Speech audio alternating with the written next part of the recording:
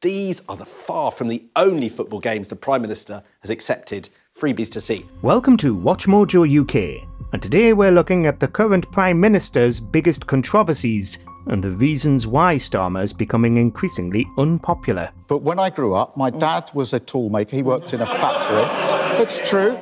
Before we begin, we publish new content every day, so be sure to subscribe to our channel and ring the bell to get notified about our latest videos. Beergate. Ever since the first COVID lockdown, I've always followed the rules. In the midst of Partygate, with Starmer posing himself as a man who loves law and order, it turned out that the Labour camp may have been having parties of its own. Starmer and Deputy Leader Angela Rayner both attended an event in Durham in 2021 and were filmed through the window. The statement came 3 days after Durham police said they were investigating this event for a potential breach of COVID laws. Police investigated, and Starmer maintained that, unlike Partygate, it really was a work event and pledged to resign if he was found to have broken the rules. Take out curry and beer a year ago with fellow Labour campaigners. Ultimately, police cleared Labour's top brass, and they continued arguing that Boris Johnson should resign. But this was an early indication of Starmer's potential hypocrisy in public office. This is a matter of principle and honour for me. It's about who I am, what I stand for. And I stand for honour and integrity. Long-term sick. It's no secret that increasing numbers of Brits are economically inactive and on long-term sick leave. The Tories before them, and now Labour, have tackled this crisis not by looking at the reasons people have to take so much time off, but by saying they're going to crack down on benefits claimants and force the sick back into full-time work. Agree or disagree with the strategy all you like, but what does it say about Starmer's Labour that, only a few months after getting into power, the government starts parroting the same complaints and strategies for dealing with them as the deeply unpopular Conservatives? Perhaps Labour should focus its efforts on fixing the NHS instead. Climate pledges. Despite a massive lead in the polls, in 2024, Starmer dropped the £28 billion green investment plan from the party's manifesto. We won't reach the £28 billion envisaged, and that figure is effectively stood down. This was all part of reaching net zero by 2030, but ditching the policy was mind-boggling. Climate activists may be controversial, but green energy plans like wind farms and electric cars remain hugely popular. Not to mention, there was absolutely no public pressure on Labour to get rid of these pledges. Labour's Green Plan commitment had already shrunk from £28 billion every year of a parliament to £28 billion by the end of a parliament. It was claimed that the pledge was watered down because the party projected that, if it won the next election, which it did, the country wouldn't have been able to afford it. But it left people wondering what exactly Starmer's Labour stood for. But now, Labour's much reduced green policies sit alongside the flat government investment plans, which Labour's signed up to. Gaza. The Labour Party seems to be really horribly divided on the middle, doesn't it? What are you going to do about that? During the 2024 election cycle, Starmer managed to spectacularly alienate Britain's millions of Muslim voters, who traditionally vote for Labour, with his stance on Gaza. Every day we can see the awful suffering going on in Israel and in Gaza. He spent months following the beginning of the conflict in October 2023 refusing to endorse a ceasefire, instead suggesting that there should be a humanitarian pause. In September 2024, new Foreign Secretary David Lammy finally said that he was going to limit arms sales to Israel, but not completely, and only for weapons going to Gaza. I think that the quickest way, the most practical and effective way to get that changed is to have a humanitarian pause. For people who want the conflict to end, this is still seen as Britain not going far enough. Eventually, Starmer did take a hardline stance though, demanding a ceasefire and the release of all the hostages. I call again for an immediate ceasefire in Gaza. The return of the sausages, the hostages. Austerity. But the Tories say you will go further. They're right, aren't they? You will. Well, the first thing I'd say is the Tories are in no position to lecture anyone about tax rises. Upon winning July's election, Starmer was quick to announce that the road ahead was going to be bad for the country and that it might take more than the first 5 years of a Labour administration to fix everything wrong with Blighty. This seems to indicate a return to the austerity policies of David Cameron and George Osborne, though without calling it austerity. No tax rises in the next Parliament. No tax rises needed in the plans in our manifesto. In the plans. No tax rises for working people. Journalists were quick to pick up on this, though Starmer has said publicly that Labour isn't going back to the austerity of the 2010s. Regardless, the government has given the public many dire warnings that the autumn budget is going to be full of difficult choices. Will it be more cuts to public services or tax rises on Britain's worst off? Because when a politician says no plans, it does mean I might. Well, Beth, I've done this a bit.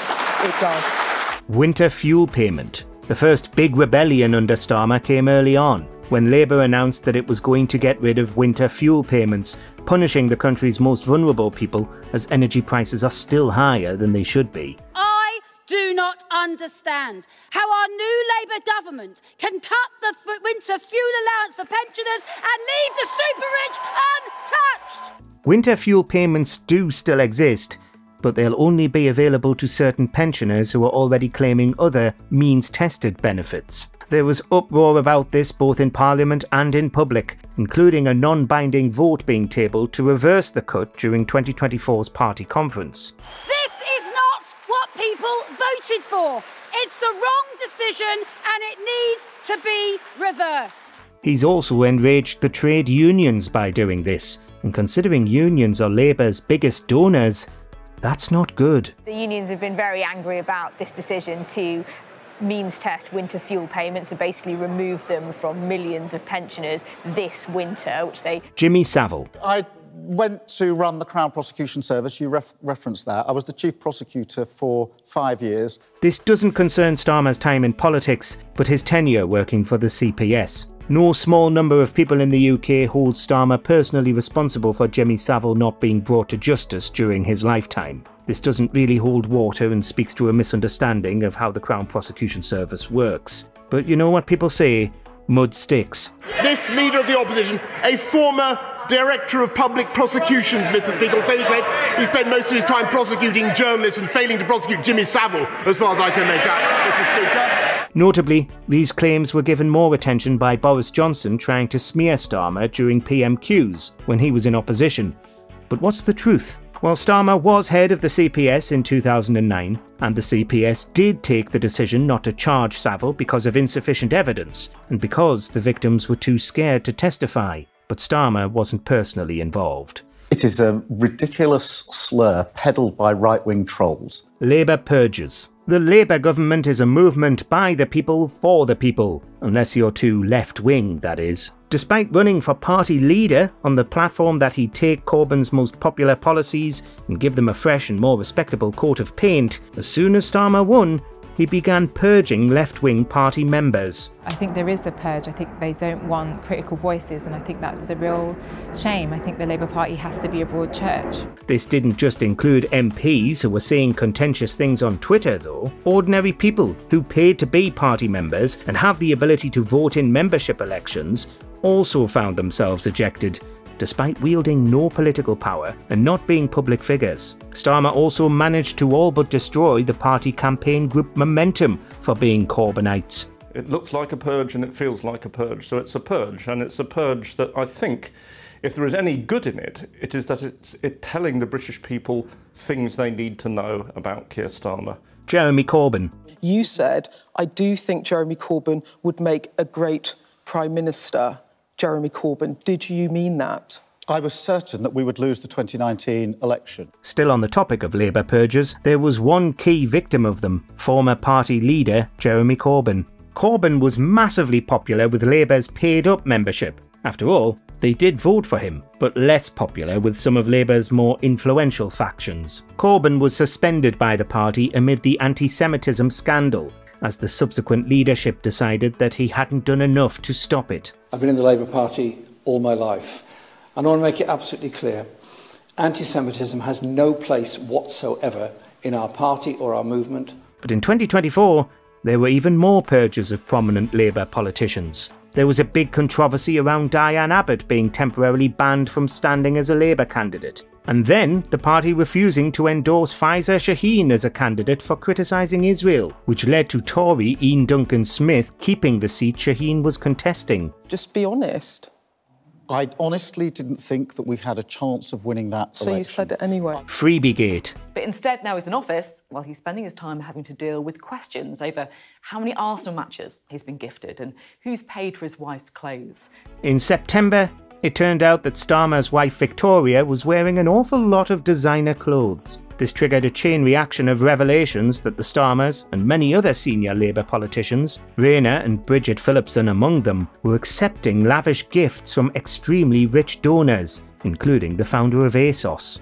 Now he must declare everything he receives, and he's received a lot. Labour had been adamant that accepting gifts like designer brands and Taylor Swift tickets is totally above board because all the gifts were declared to Parliament, but the public hasn't seen it that way. Wahid Ali, the media and retail entrepreneur, also a Labour peer, who gave clothing and glasses and unspecified accommodation. While the government is asking us all to tighten our belts, they're down in Whitehall going to see Premier League matches and Taylor Swift for free in a work context. In fact, even more than that. That's the total gifts and hospitality he has registered since the start of the last Parliament. Let us know what you think of Starmer's tenure as Prime Minister so far.